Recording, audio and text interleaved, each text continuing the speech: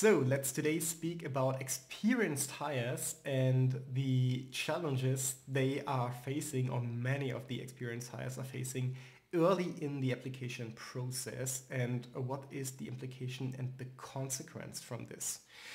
So we're not focusing on what experienced hires need to do in the case interviews with regards to the problem solving skills, with regards to the communication skills, with regards to how they position in the fit and PI part of the interviews. This is covered elsewhere on this channel, so have a look and browse through the videos.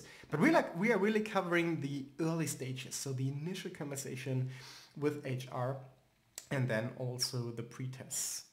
So with regards to the initial conversation with HR, a lot of experienced hires underestimate the importance, because there can be two big things can happen in these initial conversations. First, there is already an assignment of a certain seniority level you will go in the process for.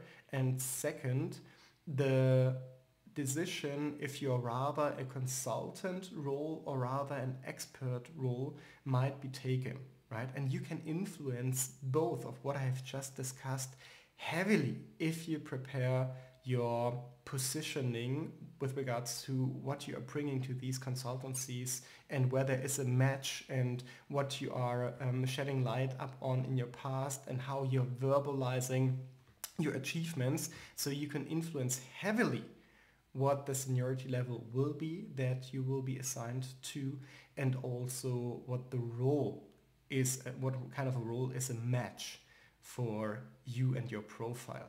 And most experienced hires just go into these conversations blindly, and then they are surprised in the end by the result, because there's a huge path dependency on what will be discussed in these conversations and what will happen next in your process.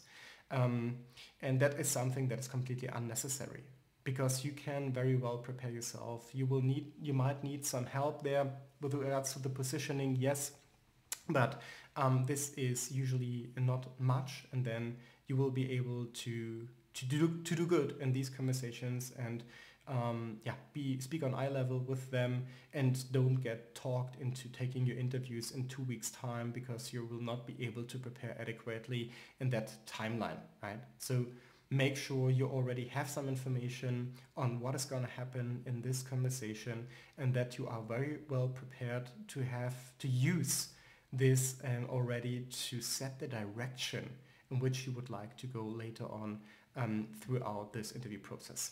So that's number one. And number two, please don't underestimate the pre-tests. So the pre-tests, they are very standardized, and you can use standardized resources to practice for them, right? So we always have a set of recommended resources we tell our mentees to use, and there are numerous ones.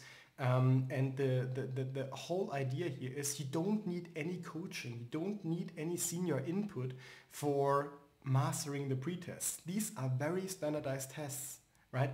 All what you need to do is putting in the time and the effort to do well. So practice with a standardized preparation material. There is no need for any type of coaching for you, but put in the time and the effort and the focus to do it. Because what we are seeing a lot is that experienced hires are underestimating the time that it needs to score adequately on these pre-tests, and then they are not invited later on for the job interviews, or they're getting the feedback that the pre-tests were miserable. And this is so unnecessary, because it's usually not even in intellectually challenging tasks to make them work, because again, they are completely standardized, so you can also practice like for an exam as you did in university, right? So that's the opposite of what you will need to show in the case interviews, because in the case interviews they are not as standardized. Actually, they are not standardized at all from many perspectives, because the interviewer can ask you essentially any possible question they could think of or they have experienced in their previous consulting life. Okay, so these two things are crucially important. First, make sure you clearly know how you will position yourself in order to not find yourself in a position later on that is hard, if at all, to change. And second, don't underestimate the time you will need to prepare for the pre-tests. Again, it's not intellectually challenging. You can use standard material, but you will need to put in the hours. So don't under-expect this, and then you will be totally fine. And then you can essentially solve the biggest challenge on the way, and that is mastering the case interview and the PI and fit part later on, because here as an experienced hire, you will also need to show a very different perspective and plan going forward, and ambition and vision as it is expected from a graduate. But that should be clear to you anyways. And again, there are numerous videos on this channel that give you a little bit of guidance here. So let's go.